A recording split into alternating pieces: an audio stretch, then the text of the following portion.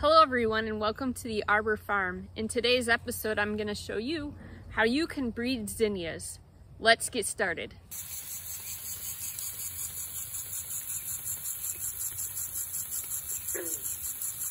Zinnias are a beautiful annual flower that can be grown from seed or cuttings, and there are a couple of different reasons that you might choose to pollinate your own zinnias. First of all, maybe you want to create a new color, a new variety, and that's a lot of fun to do. And the other reason you might want to hand pollinate or breed your own zinnias are to maintain the varieties that you have. So we'll show you both methods, and let's get started. When you're pollinating zinnias, there are a couple of just basic supplies that you'll want to have on hand. We like to use a pair of tweezers, and we also use these organza bags. Just really simple. You can get them online at a variety of places. We'll drop a link below to the ones that we use, but these are very simple. You want to use these to protect your flowers that you're pollinating from the bees, so that the bees don't naturally do their work. You want to do the work yourself for the pollination, and whether you're self-pollinating the flower or cross-pollinating. When choosing to pollinate, you want to select the flower. That's the first thing. So for example, if I want to do a queen lime red flower, let's say I'm going to self-pollinate it. That means I'm going to keep the same color variety of my flower. I'm going to choose the flower as it's budding. And so you can cover it when it's at a somewhat closed stage, like this one here. And so it has not been pollinated yet by any bees.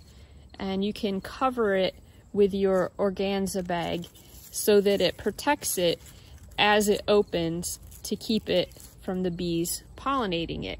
In order to actually pollinate your flower, you're going to need to wait until it reaches the stage where it is fully open. For example, this flower is one that we've covered, one that we've protected from the bees and the other pollinators so that we can hand pollinate it ourselves. And you want to wait until you can see both the florets that are open on the flower and then the the pollen receivers, which are the little Y-shaped, I'll point at them here with my tweezers, these tiny Y-shaped pieces that carry pollen or are the pollen receivers. So I've selected this flower. It has genetics that I like. I'm going to self-pollinate it. It's a queen lime red, and I like the characteristics of it because it's nice and stacked. It's a double flower. That's what I'm looking for in the seeds that I want to save for the next season.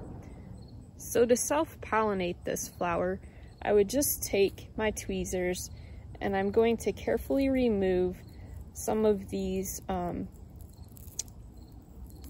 florets that carry the pollen. And then I'm going to carefully tip those and add the pollen from that onto the little Y-shaped pollen receivers that are in the flower. And so that's how you hand pollinate the flower to itself. So the seeds that I'm getting from this would be the same type of seed as this flower.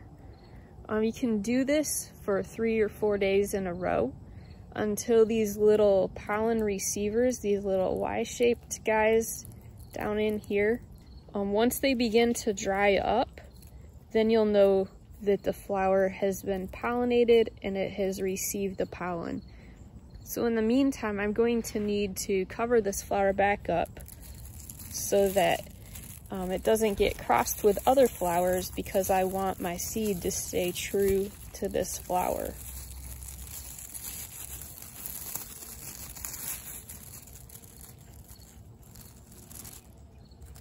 I wanted to show you here on this flower. This one has better pollen receivers that you can see visually, and so I wanted to show this to you close up. These little Y-shaped pieces right here are the pollen receivers. So you can take pollen from these little florets and then apply it to the pollen receivers. Another reason that you might like to hand pollinate or breed your zinnias is to create a new variety. Let's say, for example, that I wanted to create a really light pink color, a pastel pink color, and so I'm growing two varieties that could potentially lead to that. I have this beautiful ivory colored zinnia, and then I have some beautiful salmon colored zinnias. I choose characteristics in both flowers that I like in order to do my cross pollination, and then I would take the floret from one and apply it to the pollen receiver of the other. And so I will show you that as well. I've located the two flowers that I want to work with my cross pollination. I have this pink or salmon colored flower that's nice and stacked, nice and double. It has several petals and I like those characteristics of it. It's a good sturdy plant. And then I also have one over here that is an ivory colored zinnia that I want to work with. And so again, I would want to keep these covered to save seed for them for the next season so that the pollinators don't get at it and disturb what I'm doing. But let's go ahead and look at those and do some cross-pollination. So this flower here, this ivory one, is a really good flower to work with. It has a lot of pollen on it, on these little florets. So I'm going to go ahead and take my tweezers and pull out the florets. And so I'm taking this color and I'm applying it to my salmon colored flower. So let's go on over to the salmon flower to apply the pollen. Here's my salmon colored zinnia, and you can see those little Y-shaped receptors, pollen receptors down in the petals. And so I'm going to take my pollen from my ivory zinnia and apply it to this salmon colored flower to cross-pollinate and to make a new color or a new variety. Again, this should be done for about 3 or so days in a row until you see those little pollen receptors begin to dry up. And that means that the pollen took or it was received. And you want to keep your flower covered with the organza bags that we talked about until the seed is fully mature. I wanted to show you this flower. This is something like what we would potentially be going for. It has a dusty pink color. It's ivory and it's pink, and we like that. So that's potentially something that we're going for in our cross-pollination project. So I mentioned waiting until your seed is fully ripened before you harvest it, and I wanted to show you how you can know that the pollinated flowers that you've covered and that you've hand pollinated, how you can know that the seed is beginning to turn ripe. And if you look at this flower, you'll notice that around the edges it's starting to dry up and it's have a few brown petals in there. So that's an indicator that it is beginning to ripen. The seed is matured and it's beginning to ripen. And if you pull a few petals back, you can see seed in there that is black. And you want the seed to be black before you harvest that. Now, if I were to cut this flower off at this point, I'm guessing up in here, the seed would not be ripe yet. It's just around the edges, and I'll pull one of these out so that you can see what a ripe zinnia seed looks like.